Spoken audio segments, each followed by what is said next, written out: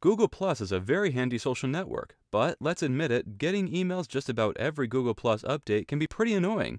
What to do? It's all in your settings. Log into your Google Plus account.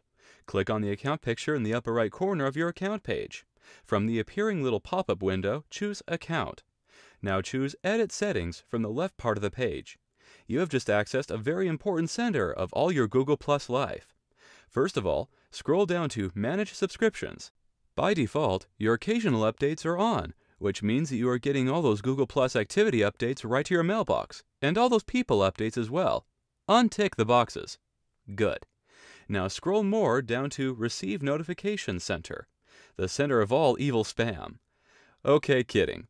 If you click on Posts, Circles, or Events, you'll discover additional reasons of why all these notifications are coming straight to your email.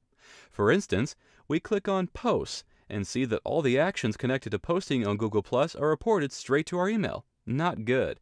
We update notifications preferences and untick the boxes. Do the same with various types of notifications in this section and you'll discover that your life became much easier. Great. For your reference, on the same page you can update your Google Plus privacy settings, control what you share with others, and even disable your Google Plus account. We'll talk about privacy issues in our other tutorials. Here you go. If we've made your online life better, that's what we were aiming for.